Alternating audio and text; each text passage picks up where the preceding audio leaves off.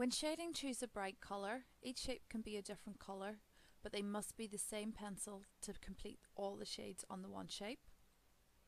Don't use a yellow as it's difficult to get a good contrast between the shades. Now make sure you have a long lead and use the edge of it to colour the light side. This allows you to achieve a smooth finish, as using the tip can make it look scratchy. Use a ruler as a buffer to protect the white page, and make sure you have it lined up so the colour goes right up to the pencil line, leaving no white gaps or colour going over. It doesn't matter if the light goes over the inside lines into the dark and medium, as these sides will be darker and cover it up. But when you do the dark side, it is important to use a ruler all around to make sure all of the dark is contained. It also helps to give crisp, clean edges that make your final drawing stand out. You want to colour in from the ruler a couple of millimetres to create a frame, and once this is done you can use your finger to contain your colouring if easier. And guys, it doesn't matter if you do your light or your dark first. I just prefer doing the light, but you must do the medium last. If you do it first and go too dark, it can be too difficult to lighten it up. And also guys, how can you know where the medium is if you can't see where the lightest and the darkest is? So always leave the medium to last. Make sure you use your ruler when you're shading between your medium and your light, and hopefully it looks like that. Now the rectangle is going to be shaded just like the cube, and you've got your light, medium, dark. Make sure you have a long lead. You're going to go up to your ruler and you're going to use the edge of it to shade in to give you a nice even finish.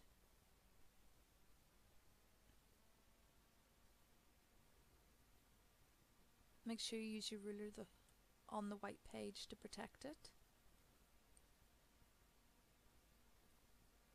Now you'll see I did the largest area for the light. When it comes to the dark, I choose the smaller side here, and the darker side is the one that you put the most effort in, that you really need to make sure is bold and there's no white patches. So it's going to be the one that is going to be the most difficult to do, and if you choose a large area you'll end up with a sore arm.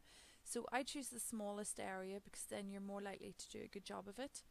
When you've done that frame using your ruler the whole way round, if it's easier you can then just use your finger as a buffer to protect the colour from going outside that frame that you've done, and you can change direction if you've got some white patches. Make sure it's really dark on the dark side, really light on the light side to give you good contrast like this has. And then it means when you come to doing the medium, you do a light shade and you slowly build on top of it until you have somewhere in the middle. As you can see, it's still a little bit too close to the lights, so you need to build a few more layers on it until you're happy that it's somewhere in between. Just be careful you don't go too dark. When you're happy with that, you can then move your ruler around and start filling in the rest. And hopefully you've got something like this.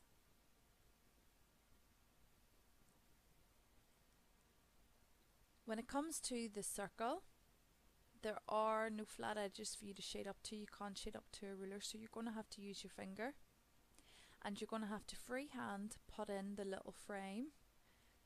So do a little bit at a time. You're coming in a millimetre on the inside of the pencil line on the white page inside your shape, and you're creating a little frame that's going to create a buffer that you are going to colour up to with your finger, stopping any colour from going any further. Use the edge of your pencil because this is the lightest side, and you're going to try to get a nice even finish like so. Now the back is curved and you've only got the two straight edges at the side, so because this is curved it's not going to be just all dark or all medium. It's going to be dark at the bottom and then a gradient as it blends up to medium. So you by hand you put in the little frame that's going to protect the white page, and on this side it's going to protect the light,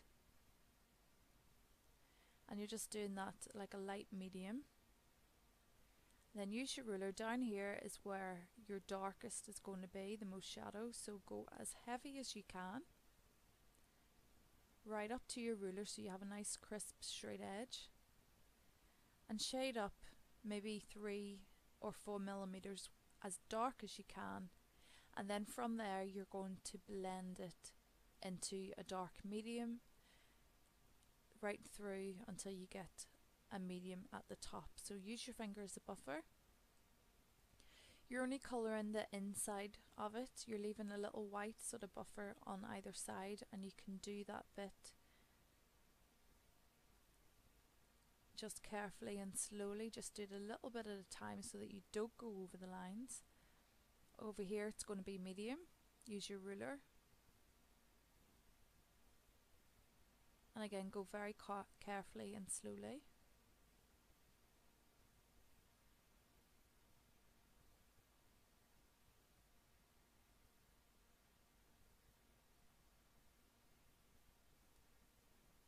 And you want to make sure that that does blend in from dark right through to medium, and you can sort of see that cylinder shape around there.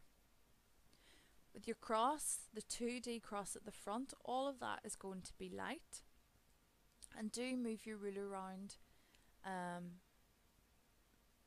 so that it's lined up against each of the lines as you're colouring up to the line, so that you don't go over.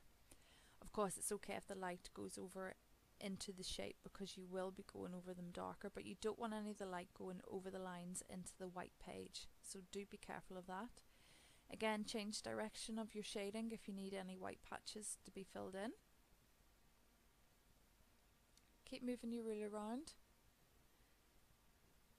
and when you've got that done, you're going to look at these 3 at the top are going to be your medium. They're all facing upwards and they're receiving the same amount of light. These are all facing to the right, these 3 sides here, so they're all going to be your dark.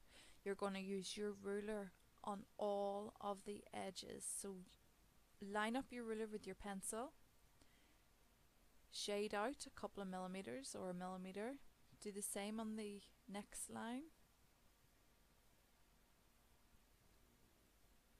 rotate your ruler around again, draw along that pencil line and colour up from it a bit, and rotate your ruler around for the 4th line so that it's all nicely contained.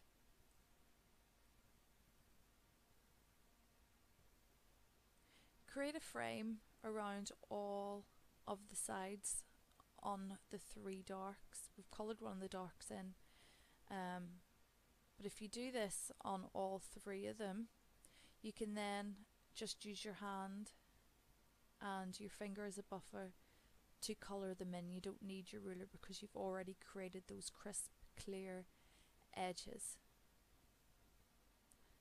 When you shade in, all your shading will be going in one direction. If you've got white patches, do change the direction that you're shading in, just like that. They're going to be medium, and again use your ruler to protect the white page, and use your ruler to protect the light side. The dark side is okay because you're not going to go as dark as it. And then hopefully you've got something like this ready to add the presentation.